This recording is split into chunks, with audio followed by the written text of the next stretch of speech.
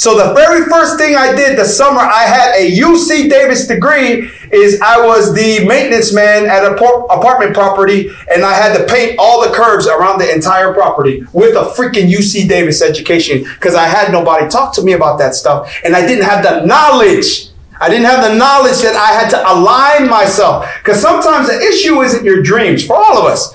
The issue is how we're aligning and strategizing for what comes next. Who knows? That's some real talk, right? And then I just wanted to be a high school football coach. That was the direction, right? I was going.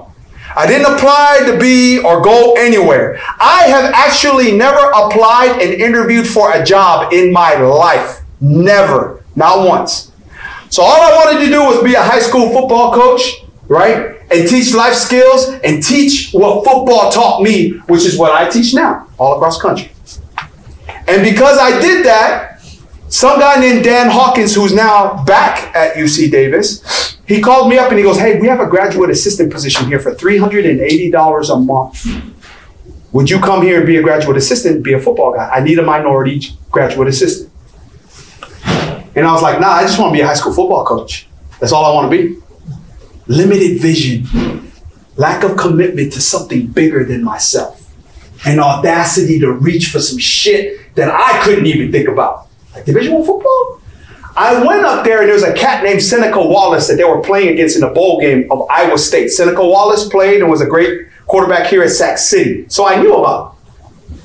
And we were breaking down film, a guy from UC Davis. We basically played at Toomey Field, which is a high school football field. Now their football field is amazing. They got a 1AA program now. They got scholarships. We were all there non-scholarship. Okay.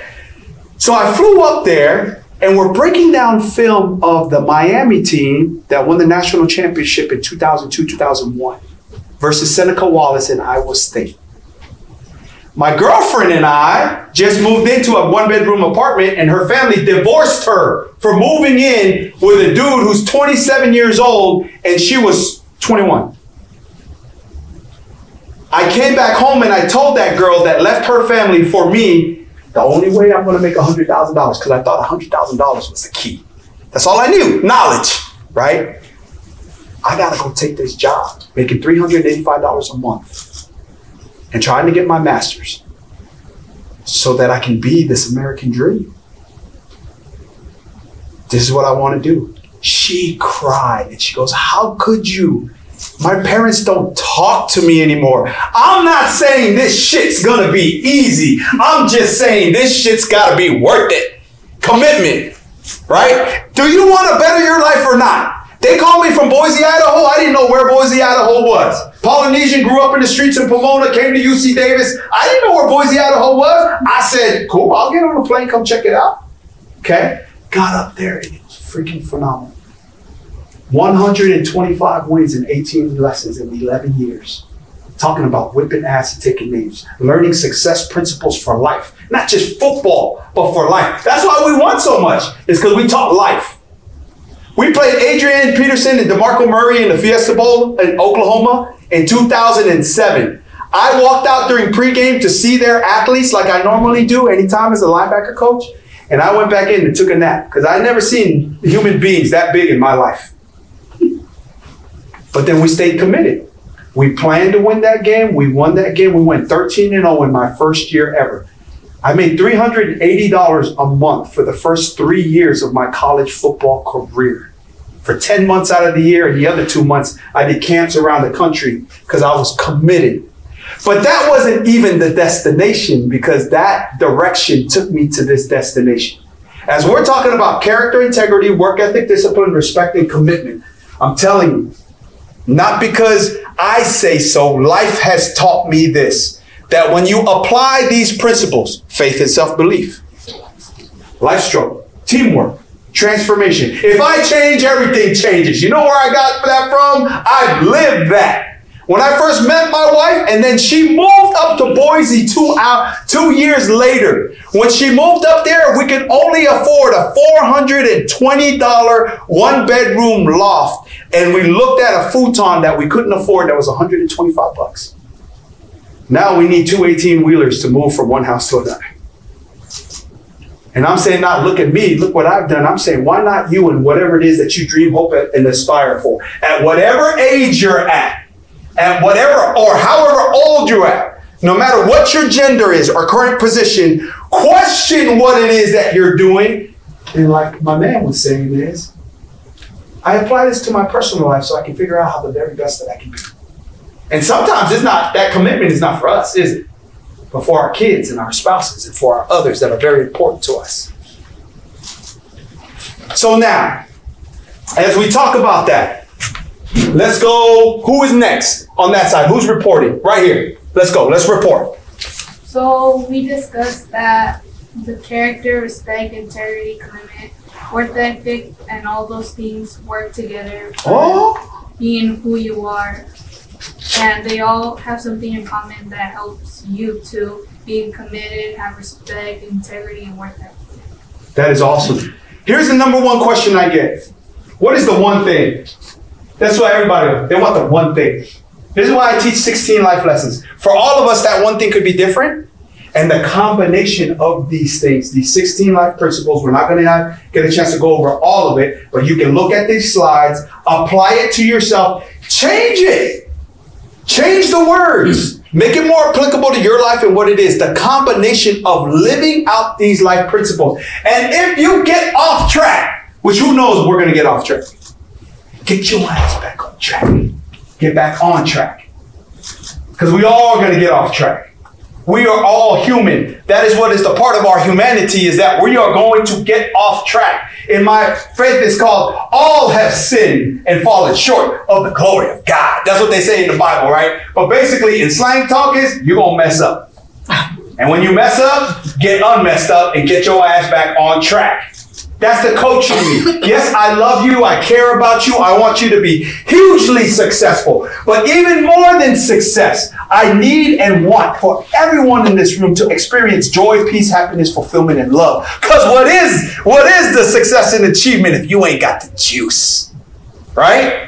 What is it, really? You know what that success and achievement means? Nothing. That's the irony. All these championship rings, when I die and you stand up on top of any bridge that goes over the 5 freeway, you know what's going to stop? Nothing. Nothing's going to stop. That's the great irony about this thing called life.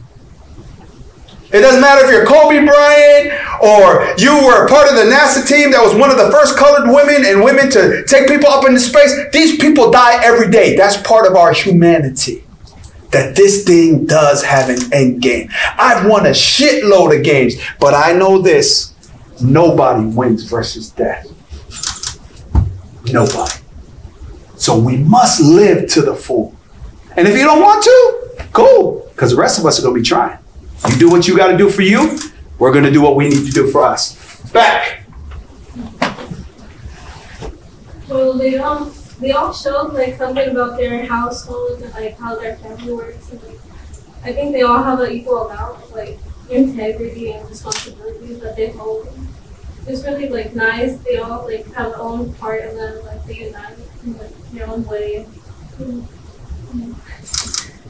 Have you thought about going into politics? That's a great way. You're bringing people together. Yeah, that's right. You talked about having your own business. Would you please share? Yeah.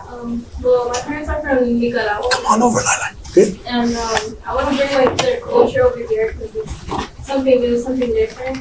And I really like want to do that this this year actually. All right. Give it up for her. Okay, so every group has shared, correct? Every group is shared. Okay, we got 2 minutes. So I'm going to write down my email address and my cell phone number. My apologies that we didn't get into all of the stuff that we planned on doing.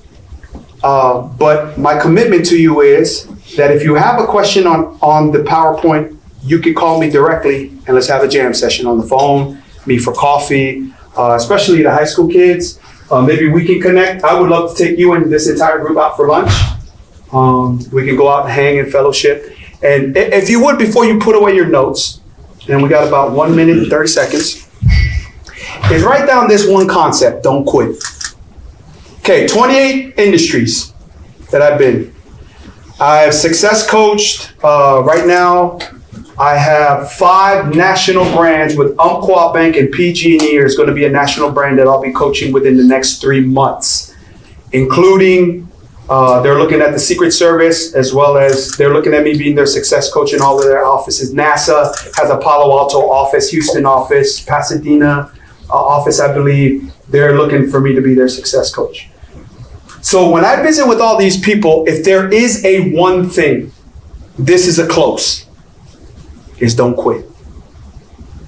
Because when things go wrong, as they most times will, and the road you're trudging seems all uphill, and when the funds are low, when the debts are high, and you want to smile, but you have to sigh, when life is pressing you down a bit, rest if you must, but don't you quit. Because life is weird with its twists and its turns, as every one of us sometimes learns. That see, many a person, this is what they do. They turn about. When they might have won, had they stuck it out. So don't give up though the pace seems slow. You will succeed with another blow. Often the goal is nearer than it appears to a faltering woman or man. But you see, the struggler, he or she is often given up when they might have captured the victor's cup, but they did not know until the night came down how close they were to the golden crown, because success is failure turned inside out. In a silver tint in this thing called doubt. And you never can tell how close you are, because it may be right here, but it will seem so far. But stick to the fight when your heart is hit. It's when things seem worst that you must not quit. My name is Coach V. One love. God bless you all. Mad respects always. See you next time.